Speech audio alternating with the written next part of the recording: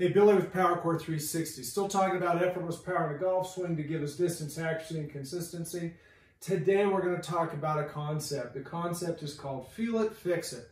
In other words, if you're working on your golf swing, you're trying to create more power, more distance, more accuracy, you've got to go do the work. A lot of athletes, when they can feel it, when they can actually feel the movements, they can actually go fix it. Contrary to that, if they can't feel it, they really can't fix it. You have to be willing to go do the work to change your hip turn, to change your shoulder turn, to create more width, to create better connection. You have to be willing to do the work. But the best and fastest way to actually learn movements, golf swing for example, is by feel.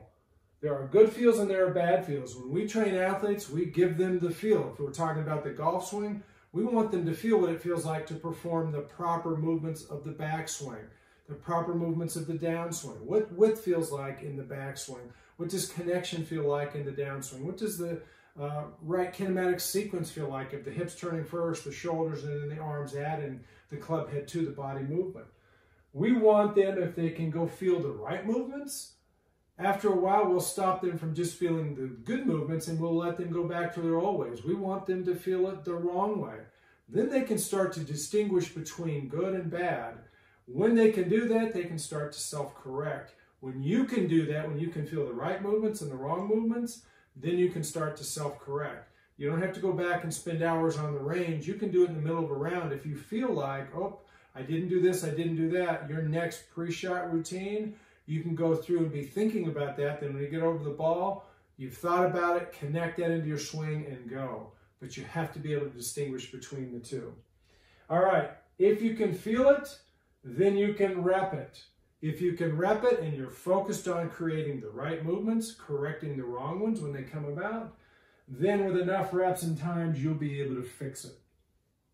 We've developed training tools, or harnesses, that allow athletes to actually feel the proper movements. Once they feel them, then we actually strengthen those movements. But to begin with, we'll talk about shoulder turn and shoulder turn in the backswing.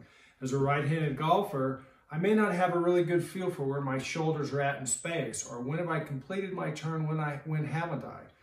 By putting a band on the right shoulder, hooking it up around the torso harness around the shoulders, and actually then going through my backswing, the band is actually helping me turn, and then my body and my muscles and my joints are actually feeling what it feels like to go through the proper turn of the shoulders. Once I can feel what that proper turn is like, I can take the harness off and immediately go back into and perform the same motion. Just like for shoulder turn, I now have a band hooked on the hip harness and behind my right hip. When I sit into my addressed posture and I work on my shoulder turn, my spine, my core, and my hips should be turning in the backswing at the same time. The band actually pulls my right hip, it gets it back out of the way, it allows me to load into the elastic sling the body, and most importantly, I can feel what that's like. Once again, I can do a few reps on there. The movement of the band pulling and turning the harness gives my joints and my muscles the feeling for how to do that. Then I want to work on repping that and practicing that. Now without the band.